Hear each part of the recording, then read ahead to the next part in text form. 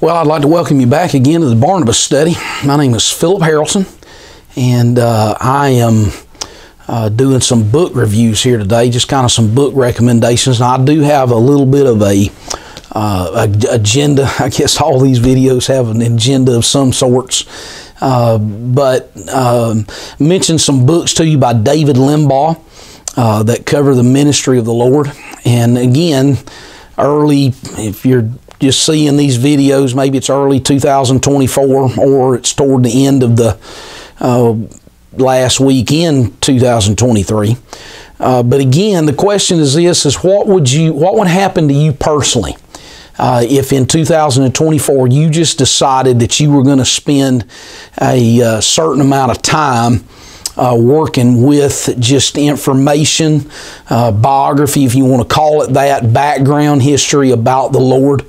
What would you look like at the end of 2024 if there was just an immersion into the books about the Lord and your interaction with Scripture? So with that in mind, I want to recommend some books to you. Now, this book right here, I had to read this book. I went to a seminary after I graduated from Texas Bible College and moved back here to Dothan. And this book is a book called The Words and Works of Jesus Christ. It's written by a man by the name of J. Dwight Pentecost. And this was the actual textbook. Now, the textbook, this is a newer copy. It hasn't been updated, but it's just got a newer copy. The other one that I used is highlighted, written in. It's down here right behind me. I've got all my books on the Lord and various things like that. But this book right here was just an excellent book for me to get involved in. And the thing that I liked and appreciated about this was it really worked kind of as a harmony of the Gospels. You could almost take an A.T. Robertson's Harmony of the Gospels and lay it open beside you. And as you were having to read through, of course, now we were having to read through it, and had class lectures and then tons of homework that was in that class. It was a master's level class, and so it was pretty intense. And so we had to do a lot of reading, a lot of writing, and then class lectures that we were involved in. And this book, just a tremendous book that I enjoyed reading. Now, the other thing that this book does is Pentecost. What he does is he does a lot of footnotes and that sort of thing. And so what I ended up doing with these footnotes is I tracked down some of the books that he had written. And I've got J.W. Shepherd, The Christ of the Gospels. I've got it right down here. Alfred Edersheim, I'm going to talk about that here in just a second. The Life and Times of Jesus the Messiah. I got that one. A.M. Fairbairn, Studies in the Life of Christ. I ended up with that book. It's sitting down over here behind me. I do not have this book. I've got some other books of his by Graham Scroggie. Now, the book that they mention is A Guide to the Gospels. I've got his book, The Guide to the Psalms, and then another book that he wrote called The Unfolding Drama of Redemption. And what that does is starts in the Old Testament and works through. So again, that's a good book to find to be involved in. There's another book that is written by a fellow by the name of Plummer, and I got a copy of it that's in horrible shape. I found it in a used bookstore, and it's in bad shape. It's all probably ought to be retired, but I just haven't done that yet. But the other books, Life and Times, Shepherd's book, Fairbairn's book on the life of Christ was just a really helpful deal. And the other thing too about Pentecost book, you can see this, it's a bibliography that's loaded, so if you want to track things down. And again, I do believe if we're going to know the Lord, I know some people want to put it off on a matter of, well, if I pray enough, if I, get in enough, services, it really kind of moves me to a place toward emotion, then those things are good. It's important for us to pray, important for us to be in services like that. But at the end of the day, if you're going to know who the Lord is, you're going to have to dig into His Word.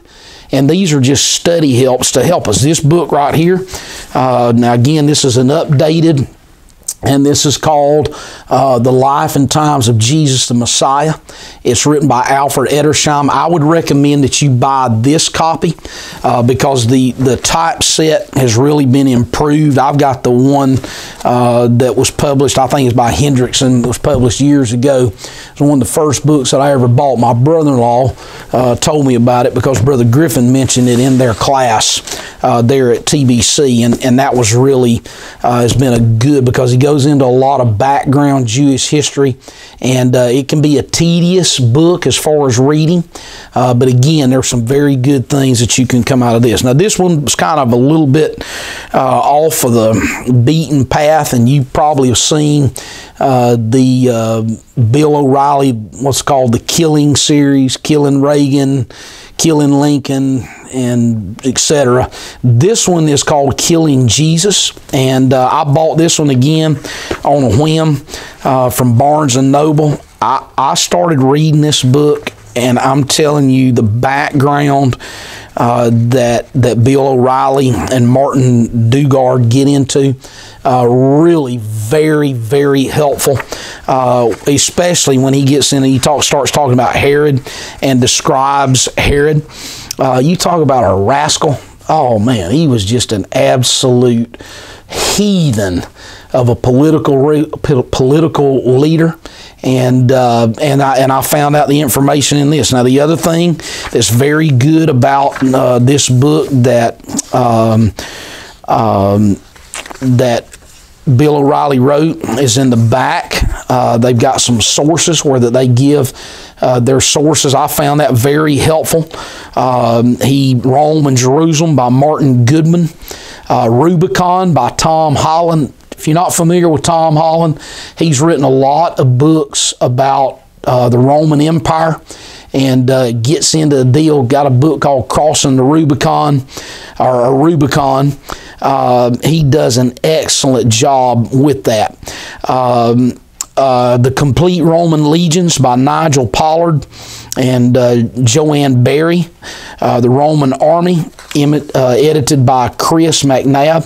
And here's what happens. Once you start digging in and studying, what that does, it broadens your mind, and you start digging in and finding other resources. So I would commend that volume to you. Now, again, this one is a little bit another sort of a book that's somewhat off the beaten path, but this is a book by John MacArthur, and it's more of a, I guess you would say, it's kind of like, it could be used kind of like a devotional. But what it does is, in this book, this is called One Faithful Life, and it's a harmony of the life and writings of the Apostle Paul. And what you find is, even into the part where that Paul talks about his life, there are a lot of things that he weaves in here about the life of the Lord. And he's also got a companion volume that's called One Perfect Life. That one in itself is focused in on the life of the Lord. And that book, I don't have it here with me. It's actually at home. But I would commend these 4 volumes to you if you decide that you want to kind of move into spending some time just knowing about the Lord. And these are just very helpful books that I think would be beneficial additions to you. So the Lord bless you, and thanks for stopping by. And until next time, thanks for watching.